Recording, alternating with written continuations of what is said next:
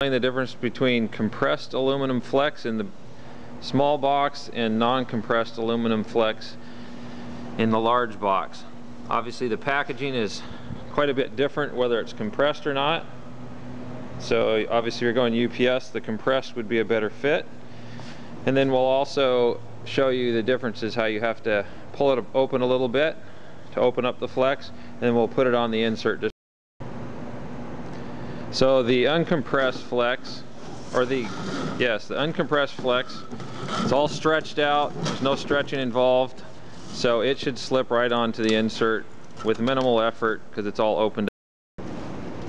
So on the compressed flex, smaller box, and you'll see that while it's all compressed and shrunk down, it doesn't want to fit on.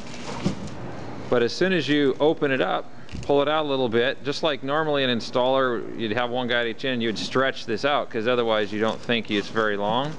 But if you open up the flex, now it magically fits down on. So that's the difference between compressed or uncompressed aluminum flex.